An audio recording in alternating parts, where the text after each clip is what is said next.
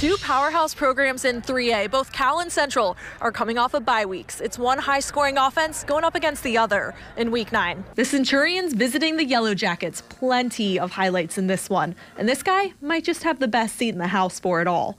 Right out of the gate, how about this play? Jermaine Walker flips to Cortez Stone.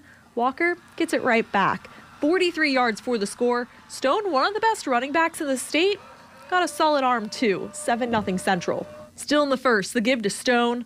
This time showing off the speed. Cruises 23 yards to the house, 19-0 Central. Second quarter, sticking with Stone. Carries the rock 11 yards and gets little help from his teammates in the end. Stone's third touchdown of the night, 33-7 Yellow Jackets. More in the second, quarterback Connor Hodge launches downfield. Trey Cotton wide open in the end zone. 18-yard touchdown, Cal down 30-14. Yellow Jackets with a quick response. When I mean quick, I mean Justin Brents on the kickoff return, getting some big-time blocks, bursts through and turns on the Jets. 77 yards to the house. Central drops 48 points in the first half.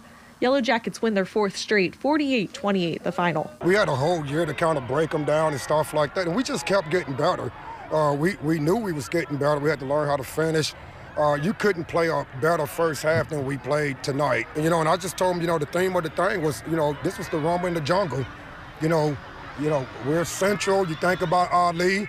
When he fought former, he was a 6-1 underdog. Nobody picked us to win this game. Man, when we play together as a team, anything is possible. We can achieve anything together. With the win, Central improves to 5-3 on the season. They face LaRue County next week, while Cal travels to Elizabethtown. Reporting from Central High School, Brittelle Barba, WLKY Sports.